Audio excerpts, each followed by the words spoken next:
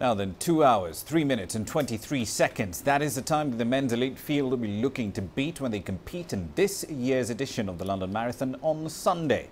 The holder of that time, Kenyan Wilson Kipsang, says that with the field assembled, they can possibly achieve their target. The men's race is considered to be one of the greatest marathon fields ever assembled, with 4 men who've run sub 2 hour 5 minute times. The focus, however, will be on Britain's Mo Farah. He will be making his debut in the 42-kilometre event.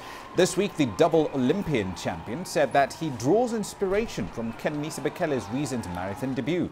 The Ethiopian broke the Paris course record en route to victory. Now, while London is considered to be quite a tough course to navigate, the experience of Haile Gebrselassie in leading the pace might just see the world record finally being lowered.